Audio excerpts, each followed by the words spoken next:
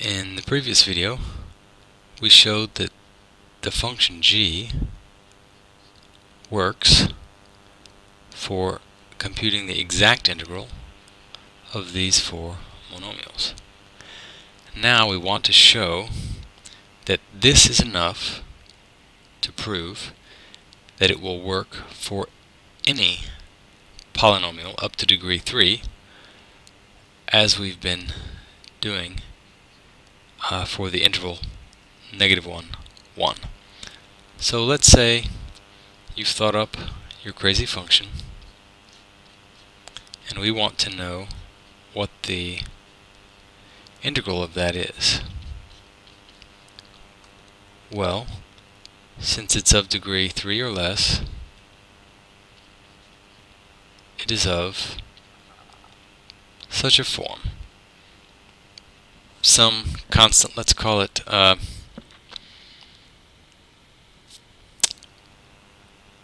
what could we call it? Let's call it C3 times, what do we have here? X to the third, right? So we have some constant times x to the third plus some constant times x squared plus some constant times x plus some constant times x to the zeroth, right? So if we want to further simplify that, we can basically just make each one of these its own integral, right? Each one of these terms,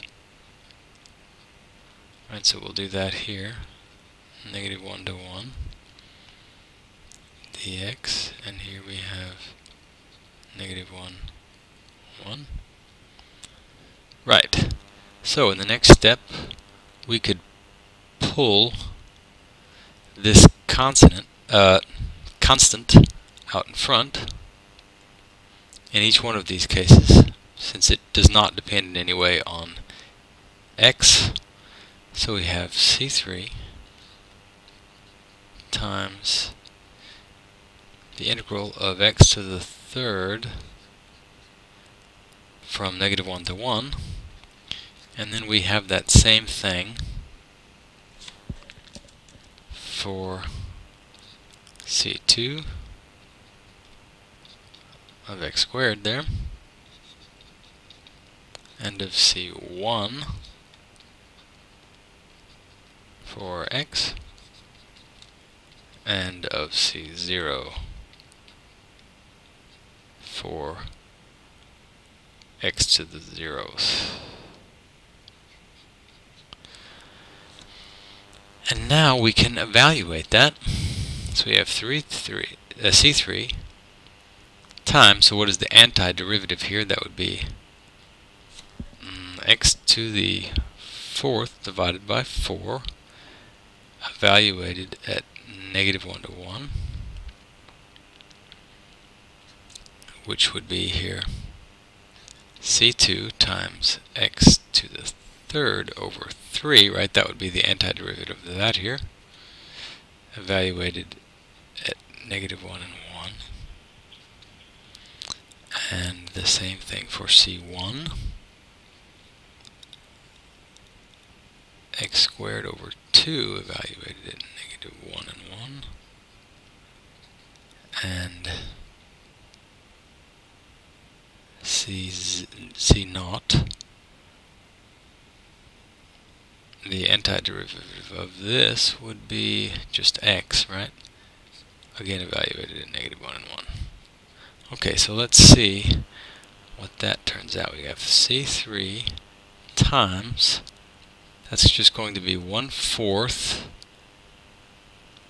minus -1/4 to the fourth. So actually this was 1 to the fourth, right?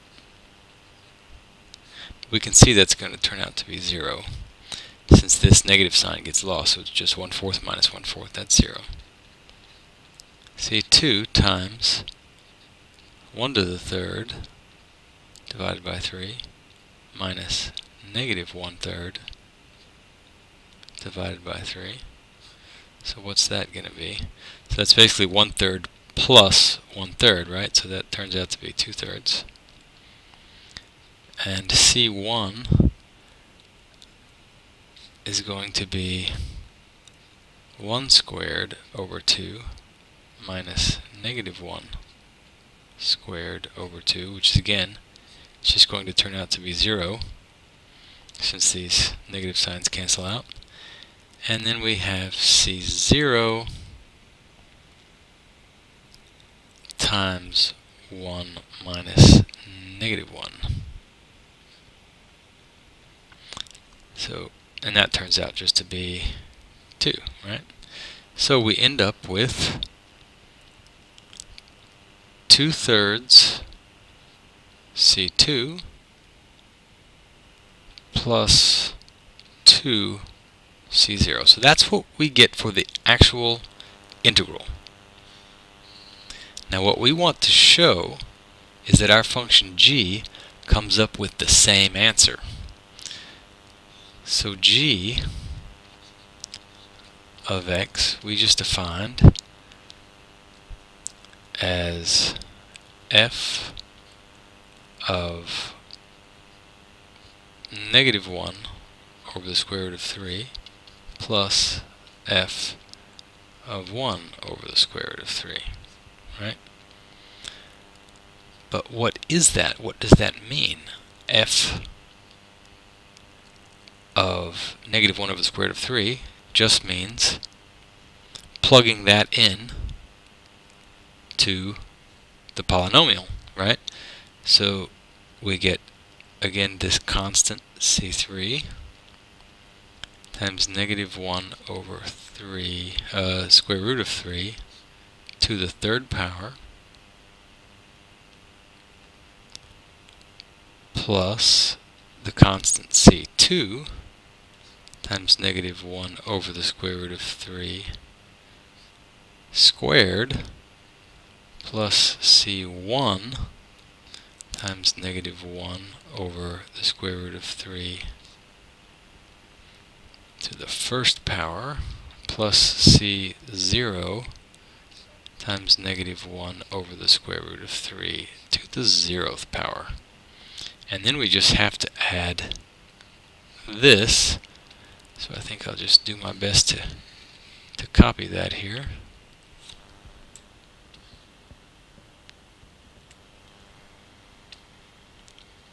Because basically it's the same thing, just with plus 1 over the square root of 3. So let's simplify this. Since these exponents are uneven, so since they're odd, we're going to end up with a negative 1 here, and here we're going to end up with a negative 1 on top, and here we'll end up with a 1 on top. So these are just going to cancel out. So we can forget about those. And this is also an odd exponent, so these are going to cancel out. Right? This is just negative 1 over the square root of 3, and this is 1 over the square root of 3, so if we add those together we get 0. So all we have to do is look at these two. Since that's an even exponent, that is going to turn into a plus sign, and since this is an even exponent, that's also going to turn into a plus sign. So I have here two of these, right? So 2 C2, and both of these are just 1 over the square root of 3 squared, which is 1/3, right? So 1/3 plus 2 C0 times, now both of these are positive, but even that doesn't matter since the exponent is 0, it's just a 1, right? So times 1. So if we simplify that, we get 2/3 C2 plus 2 C0. So that's what we end up with. Now let's hope that that's the same thing we got before. We ended up before with 2/3 C2 plus 2 C0. or C0.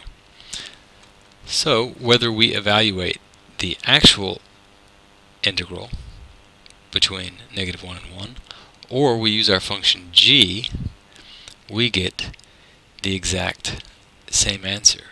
Hence, our function g will always give us the exact integral between -1 and 1 of the function.